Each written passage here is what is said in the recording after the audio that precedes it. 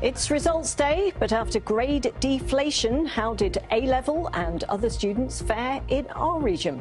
Well, next to A-level and other exam results, it was indeed an early start this morning for thousands of students and their parents, of course, with the nerve-wracking wait for those grades. So, how did it go for those opening those all-important envelopes? Well, our own Ian Haslam spent the morning at Blackburn College. The proudest mum in Blackburn right now, are you? Definitely, I think I'm the proudest mummy in England. It's going to be the first doctor in the family, and hopefully many more to come. So I'm going to study medicine. I'm just happy that I've gotten into my university to study my dream course. We then watched another BTEC student, Miriam, find out how she'd done. Oh my God, I got 3 D stars. I got a triple distinction star by the looks of it. And I'm really happy with that. That's amazing. That. I got a D star, D star, D star. That's better than what I was thinking. It's better than you were expecting. I went to Lancaster University to study accountancy and finance for the next 4 years. The nerves, oh my God.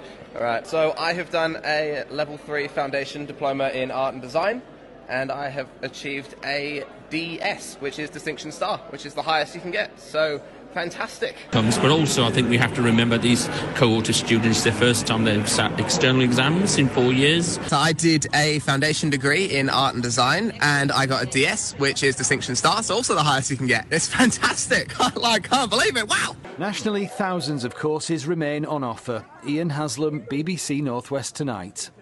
Over at Blackpool and the TheFyldeCollege, T or technical level results were being celebrated.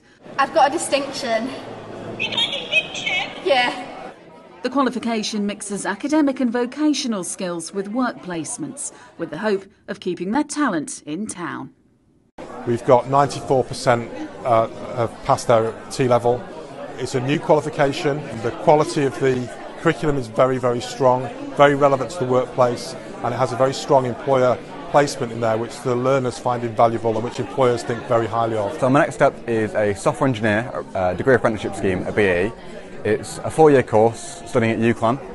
I'm really happy about this because since a young age, me and my cousins, who luckily both work there now as well, we've always been interested in playing. Well, our reporter Andy Mitchell is at Blackpool and the TheFyldeCollege for us this morning. Thanks a lot, Shaz, and welcome back to Blackpool and the TheFyldeCollege here at the Bispam campus, where I've got a couple of students who've just opened their results, and the smiles on the faces here, which is great news. Jessica, how did you do?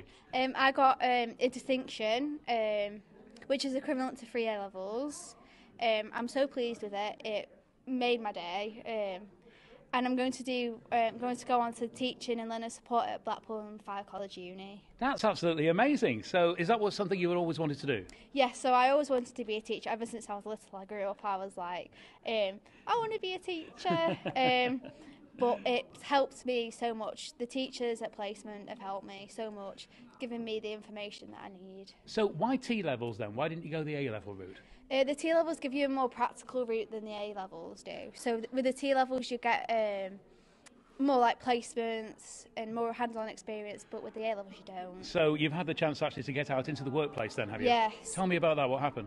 So in our course, for the second year, you get 3 observations in your teaching setting. So mine's a primary school, and you've got to plan the lessons, take a group out, and then you get observed there, and you get your results later on. So really then, it's like a sort of, it's like a test thing really, yeah. Isn't it? Yeah. A bit of an apprenticeship, if you like.